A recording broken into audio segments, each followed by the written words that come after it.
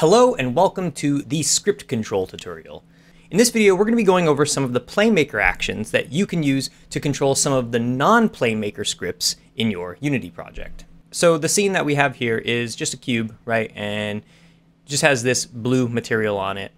And what I want to do is call a method from a script. So I'm going to take this call method example script. I'm going to put it on my cube. Okay, so you can see we have it over here. And this is what's on the script. Okay, so essentially we have this change color to green method, and all it's really going to do is get that renderer on our object and change its color to green. But there's nothing really calling that method, right? It's just here's the method by itself. So what we can do is add an FSM, and we could put in a call method action. You can see right here that it's asking for the behavior itself, which is just our call method example script. I can drag and drop it in here.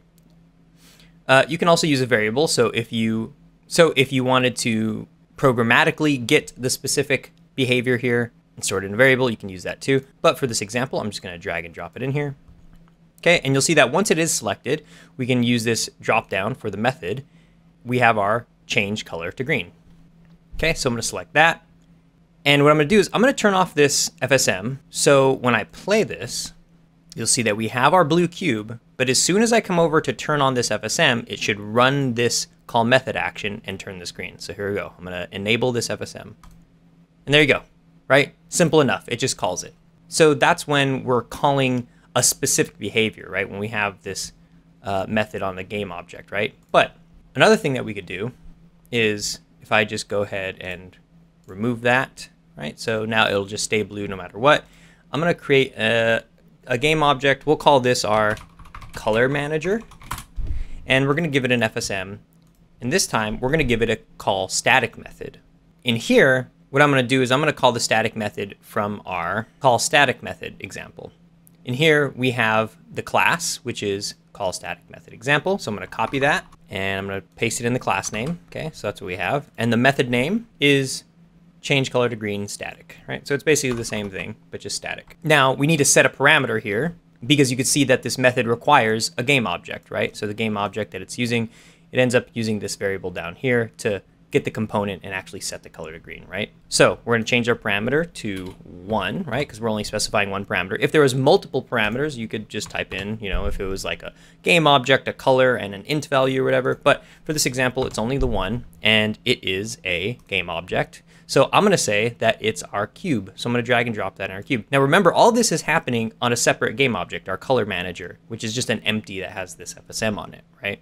So this is a way of us being able to call a static method, which isn't dependent on an instance of a game object. And then just to prevent a little error, we don't have any output results from this, but just prevent an error, I'm going to say that this is a game object.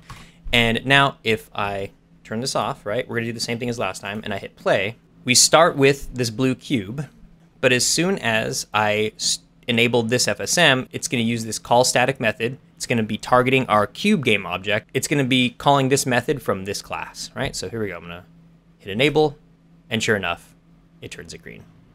Okay, so it's pretty straightforward. Okay, and on here, invoke. I'm going to create a new FSM on this, and I'm going to put in an invoke method. And I'm going to put our invoke method example here on the same game object.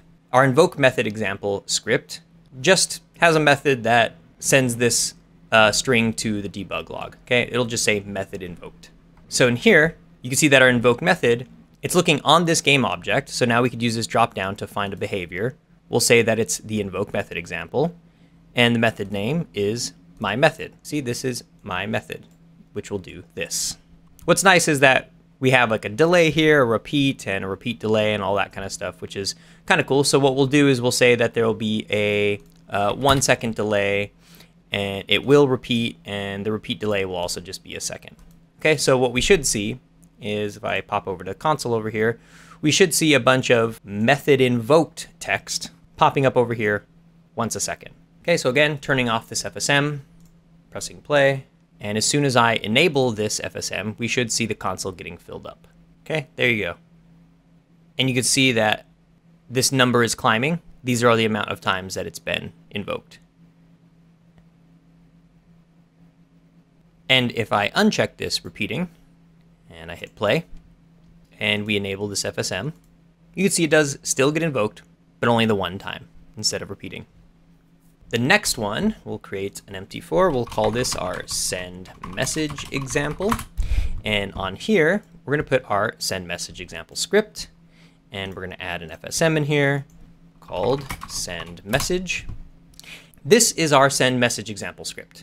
We have this my message method, and it's just asking for a string variable called message, and it uses that to send a debug log. Again, you can imagine, being able to do plenty more here, but for the sake of this example, it's really easy to just pop over a debug log message like this. Okay, so the send message action, it's looking for a script on this game object. We could also just as easily make it some other empty, right, from somewhere else, right? And we'll put an FSM on here, send message, and change this to say, okay, the script is actually on this game object, right? And it'll find the method there. Doesn't matter if you're using owner or some other game object. But the delivery is we're sending a message, okay? And the method is going to be our my message method, and the parameter is going to be a string, right? Because that's what this is here, the message string. And the string we're going to send is, hey, you there, world. And we'll pop over to the console, clear this out, and when I hit play, we get it over here, hey, you there, world. So you could see that talking to scripts with these actions is very straightforward. Now, one of the easiest ways to control other scripts and components that aren't made with PlayMaker, or even some that are made with PlayMaker, to be honest, just any components and scripts, is by using the get and set property actions. This main camera game object has a camera component on it. It also has an audio listener component on it. So what I'm going to do is come over and just create an empty, and I'm going to say this is like control camera.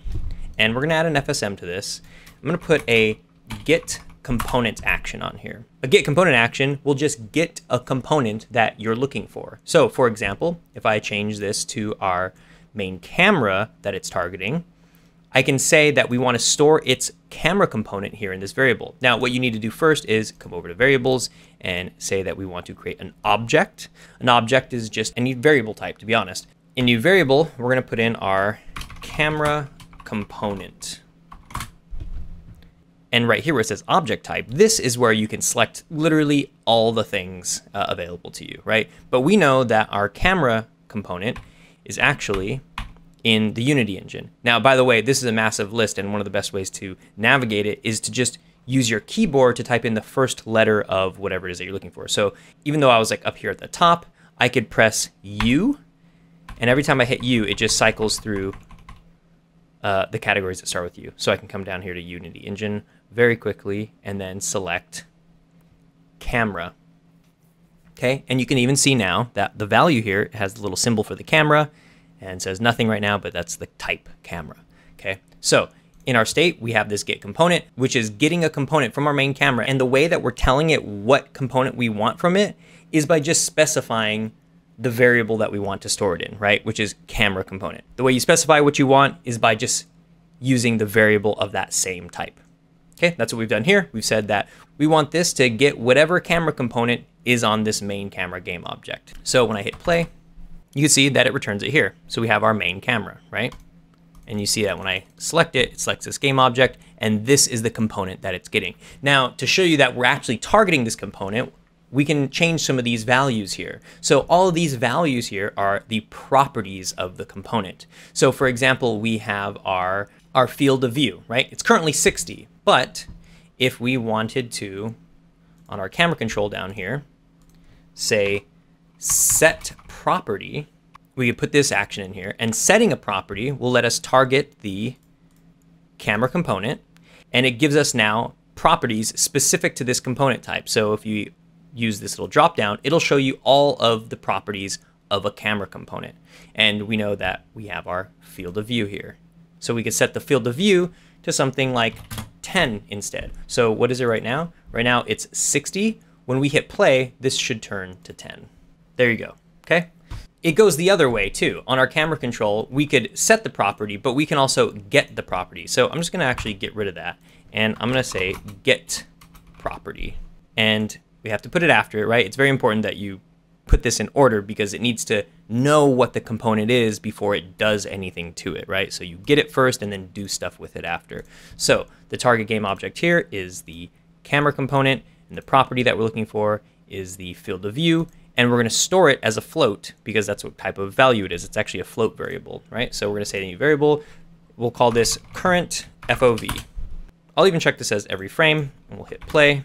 So if I lock our PlayMaker editor down here, go over to the camera, you can see that, yep, our camera is 60, and that's what it's returning over here. And as I adjust this, you can see that it's getting the new updated values as well. So these two are synced. As I drag it up to 179, it also says 179 down here. Okay, so it's constantly getting that property because I'm running every frame.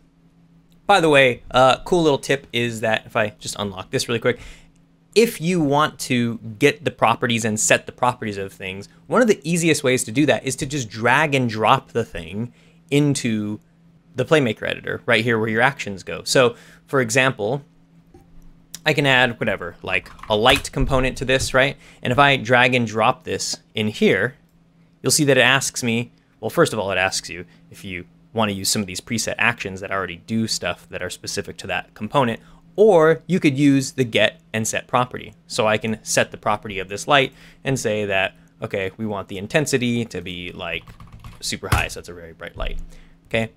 This is also available to you from other game objects, and all you have to do is just lock the editor and then go to the other game object, right? So now we're looking at the FSM from our control camera game object, but now we're looking at the inspector of our main camera game object, which means I can take this camera component and drop it into the FSM of our camera control. And again, have all these little presets of all the actions that already exist, or you can get and set property. So I'm going to set the property of our orthographic. Okay, so it'll be true.